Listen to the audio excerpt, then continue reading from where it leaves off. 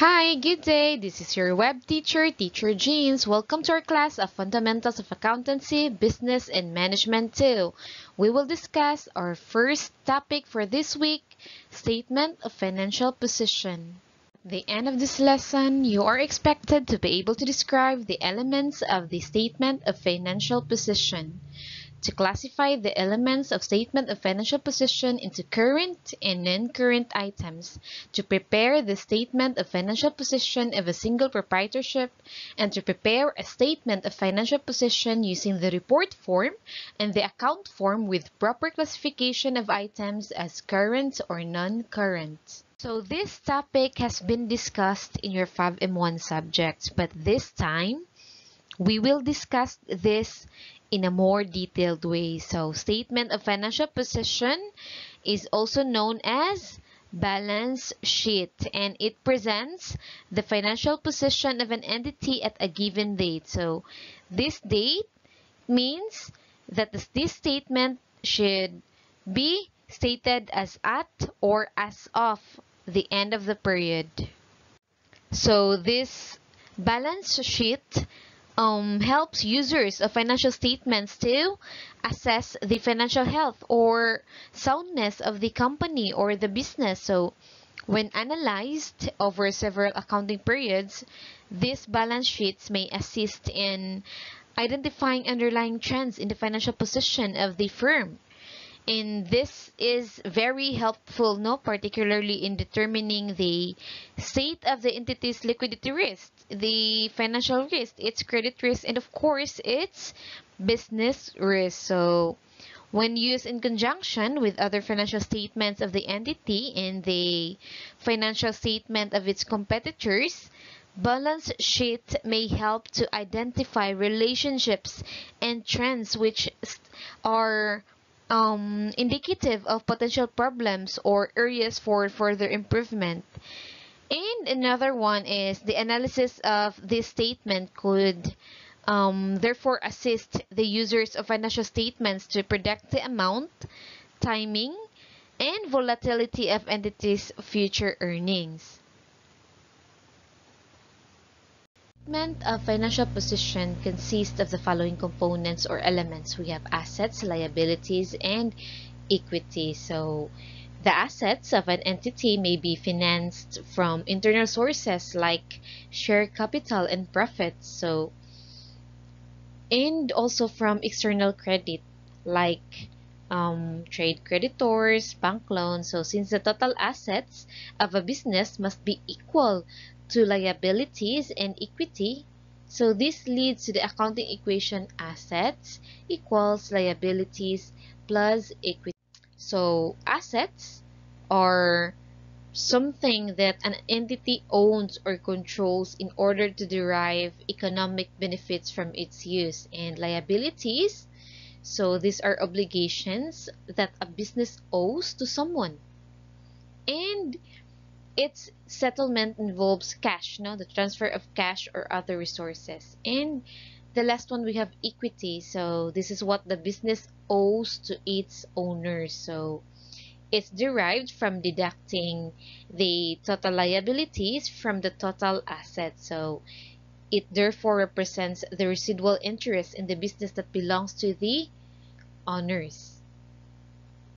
So here, the basic accounting equation, we have assets plus liabilities equals equity. So this is very important.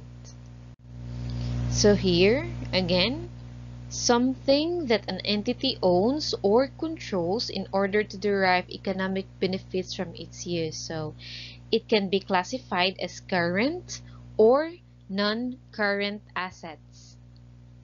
So assets must be classified in the balance sheet or in the statement of financial position as current or non-current assets. So current assets, these are assets that are expected to realize, to be realized within 1 year from the reporting date.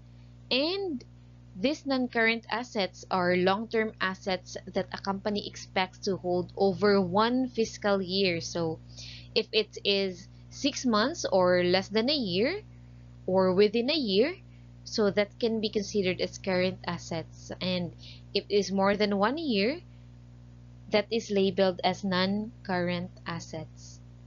So cash, examples of current assets. Number one example of this is cash. So cash is considered a current asset because it can be readily converted within 1 year and can be used to pay short-term obligations. And cash includes bills and coins in hand, bank accounts, and operating funds.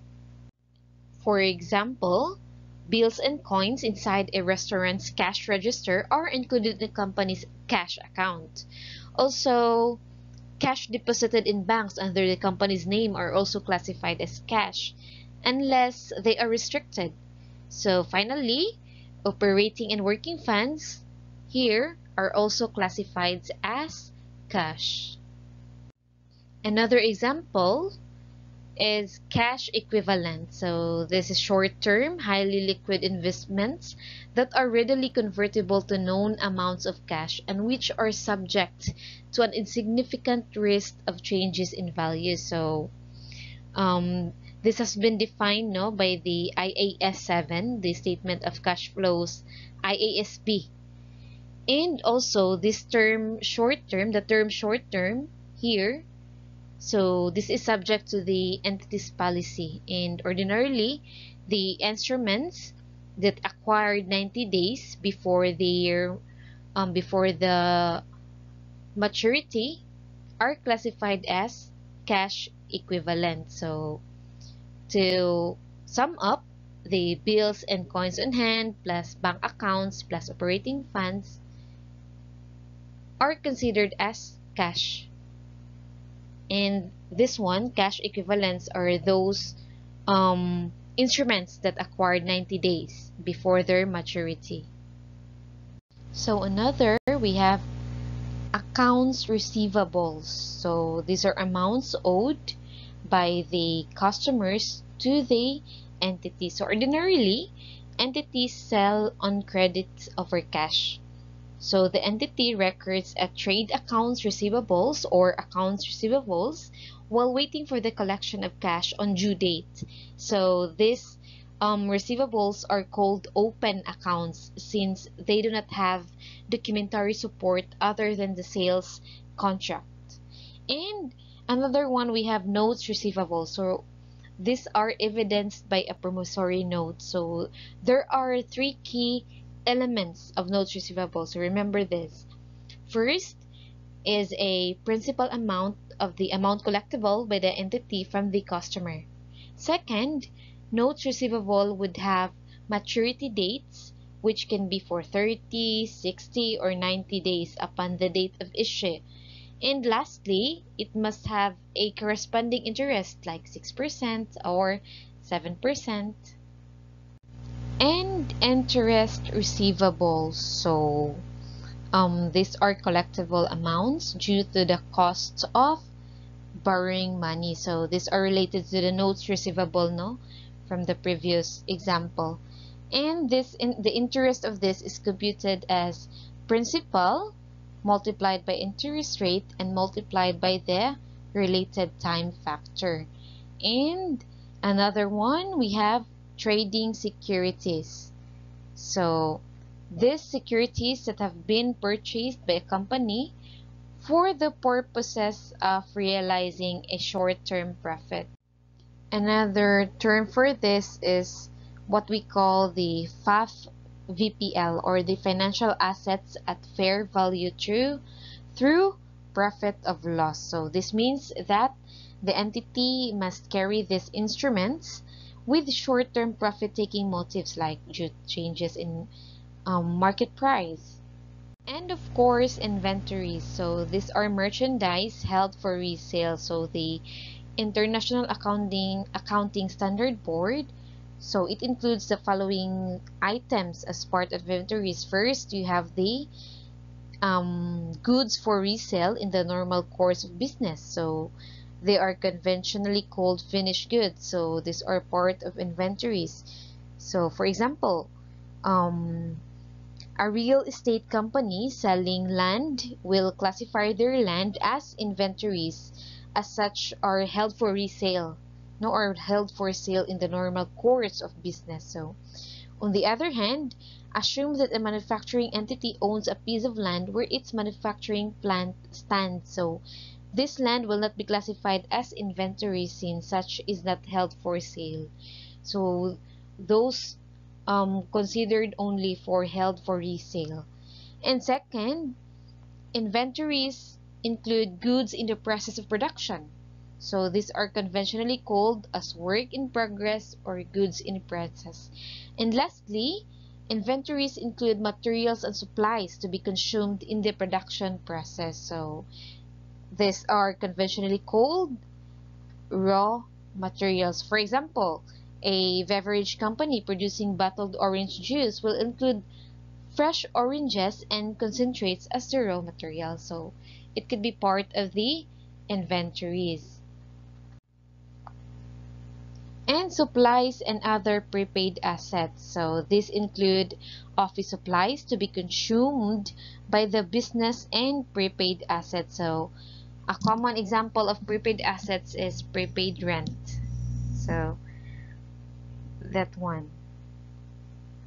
So first example for the non-current assets, we have property, plant, and equipment. So these assets include fixed assets that are used in the normal operating cycle or production of the business. And these assets also include land and buildings being used by the company, the manufacturing plants, manufacturing equipment, vehicles, furnitures and fixtures, and leasehold improvements are also included in this category. So, as long-lived assets, property, plant, and equipment or PPE are depreciated over their estimated useful life. So, however, land is not depreciated since it is deemed with perpetual benefit. And PPE, this property, plant, and equipment, are presented in the statement of financial position after deducting the related accumulated depreciation. Next, we have intangible assets. So these are assets meeting the definition of asset but without physical substance. So common intangible assets include trademarks. So we have trademarks for brand names, patents for inventions, and copyrights for artistic or literary works. So intangible assets with definite useful lives are amortized over their useful lives. And those with indefinite useful lives, however, are annually tested for impairment. So for PPE, you have depreciation. For intangible assets, you have what? You have amortization. So next. So another one, we have investment property. So these are long-lived assets, not, remember this one, not used in production. So the company's intention for these assets is to lease out or for long-term capital appreciation. So for example, we have this Lopez company that purchases a land and erects a building in the said land for its corporate headquarters. So such is classified as property, plant, and equipment because the property is to be used by the entity. But if that Lopez company purchases the same property and erects a building to be leased out to renters, then it is called an investment properties. Why? Because this property will be used to generate rental income and not for company use. Next, we have another example for non-current assets. It's a biological assets. So these are living plants or animals held by the business for resale or for breeding. So these assets include trees and plantations, plants, dairy cattle, pigs, bushes, figs, and fruit trees. So the next component we have liability. So these are obligations that a business owes to someone. So this is a present obligation arising from past events, so the settlement of which is expected to result in an outflow from the entity of resources embodying economic benefits or from the asset. So again, these are present obligations arising from past events and can be classified as current or non-current liabilities. So if we have current assets and non-current assets, we also have current liabilities and non-current liabilities. So current liabilities are those that the company expects to settle within 12 months of the date on the balance sheet. So the settlement comes either from the use of current assets such as cash on hand or from the current sale of inventory. Settlement can also come from swapping out one current liability for another. So at present, most liabilities show up on the balance sheet at historic cost rather than fair value. So there is no generally accepted accounting principle or what we call GAAP requirement for the order in which they show up on the balance sheet as long as they are properly classified as current. So example of current liabilities, we have accounts payable, notes payable, and earned income, wages payable, and taxes payable. So the next one, we have non-current liabilities. So these are the ones the company reckons and are not going anywhere soon.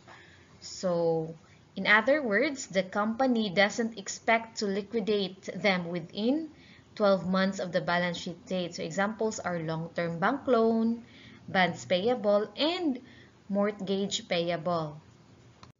So again, some examples of current liabilities, we have accounts payable, or trade accounts payable. So these are open accounts relating to purchase of goods or raw materials. So if the seller has accounts receivable for uncollected accounts, then the buyer will have accounts payables for unpaid amounts. Next one, we have notes payable. So unlike trade accounts payable, notes payable are evidenced by a promissory note. So if a seller receives a note receivable, then the buyer then issues a note payable. So as in the notes receivable, notes payable would have a principal amount, maturity date, and interest rate. Another example, we have interest payable. So interest payable are related to the notes payable. So interests are considered as cost for borrowing money. So interests are computed as principal amount multiplied by time factor and interest rate. So another one, we have other accrued expenses. So what are these? These accounts pertain to expenses incurred but not yet paid. So common examples of these accrued expenses are salaries, rent, and utilities. We have here our last example for current liabilities. There are more, but we will have a limited examples for this lesson. So income tax payable. So business organizations tax liability to the government where it operates. So income taxes are normally paid on the 5th of April of the succeeding year. So you can also check my other video for this, for the introduction for FAB M2. So before we proceed to this one, so again, another example, we also have done current liabilities. So I forgot to put it in the slide, but as I have mentioned, the examples for this are the long-term bank loan, loans payable, bonds payable, mortgage payable. So this topic, the statement of financial position, is also interconnected with your business finance, your accounting one subject, and for your entrep, even in your entrep and your organization and management. So this one, for categories of equity in the last portion of your balance sheet. So for sole proprietorship, you use owner's equity, and that is net of withdrawal. And for partnership, you use partner's equity, net of partner's withdrawal, and share in net income or net loss. And for corporation, you use stockholders' equity. So actually for corporation, you have their share capital that represents the amount invested by the owners in the entity. You also have retained earnings that comprises the not total net profit or loss retained in the business after distribution to the owners in the form of dividends. And of course, you also have revaluation reserve contains the net surplus of any upward revaluation of property, plant and equipment that is recognized directly in equity. So let's move to the preparation in preparing a simple statement of financial position or balance sheet. So first, you have to start with the heading. Second, you have to present the assets. Third one, you have to present the liabilities. And the last one, you have to add the owner's equity. Again, owner's equity if sole proprietorship, since we will only be discussing the single proprietorship statement of financial position. So we will use owner's equity. So step one, start with the heading. So the heading includes, sorry for this, the heading includes the name of entity, individual or company, name of the statement. So we have statement of financial position and the reporting period. So for example, we have December 31, 2021. So some complex forms of business may include a more detailed heading, like when reporting a consolidated balance sheet and or when presenting comparative years. So the next slide is an example of a simple heading in the balance sheet that is stated in the local currency. So this is the example of a simple heading. So you have there the name of the individual, the title, statement of financial position, and of course the date.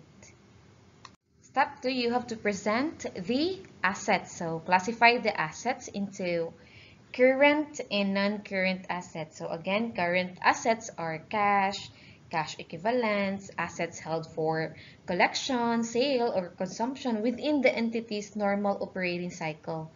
And assets could also assets that are held for trading within the next 12 months. So the rest are considered non-current assets.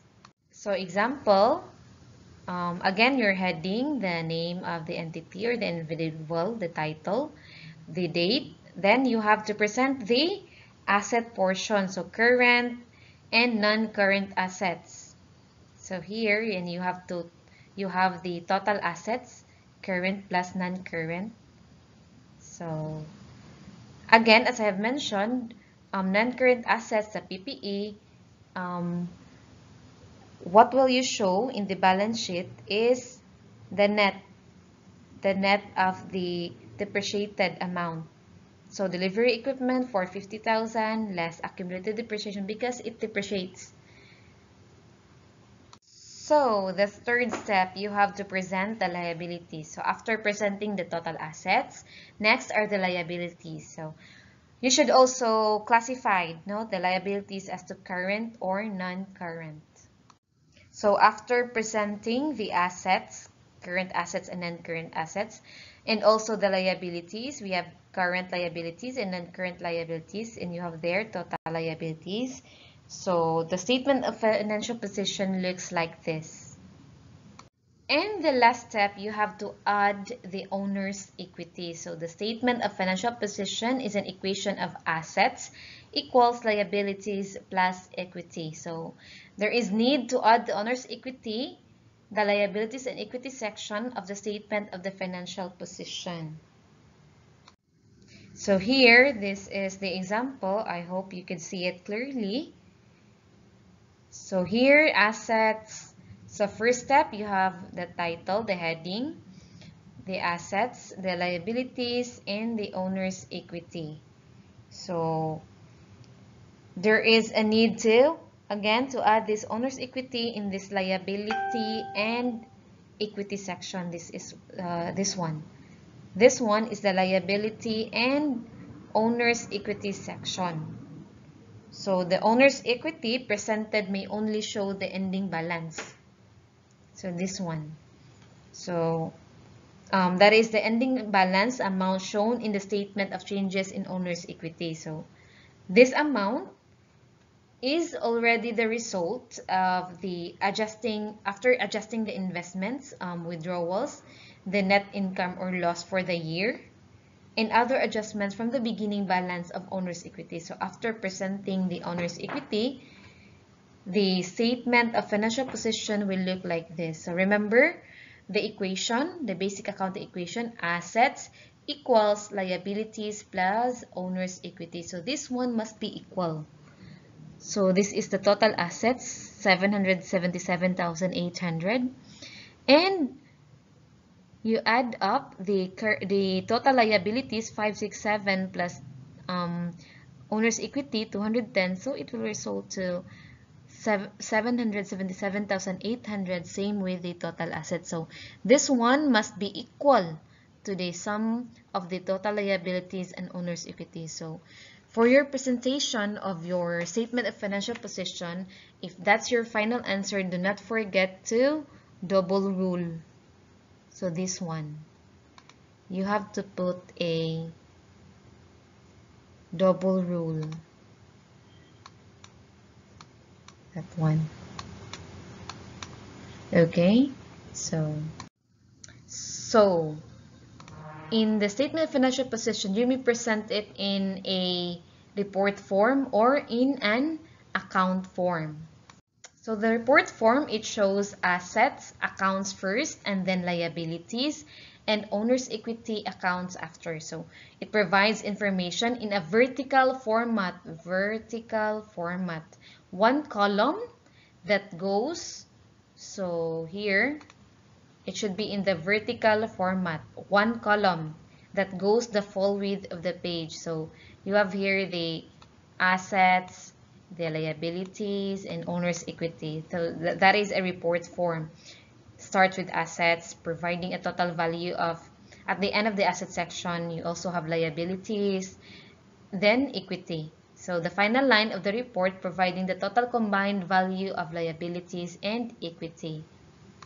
So the one we had presented, so it was a report form.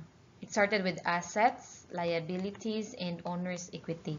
So again, do not forget to have a double rule.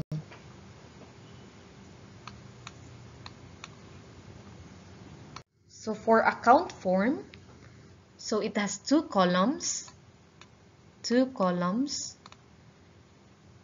So that shows assets on the left side here, and the liabilities and owner's equity on the right side. So just like the debit and credit balances of an account. So if you observe account form, so that is based on the accounting equation, assets equals liabilities plus owner's equity. So this one, you start with the assets on the left side, then the liabilities and owner's equity on the right side. So it provides information in an essentially horizontal format. So the left column, again, list of company's assets.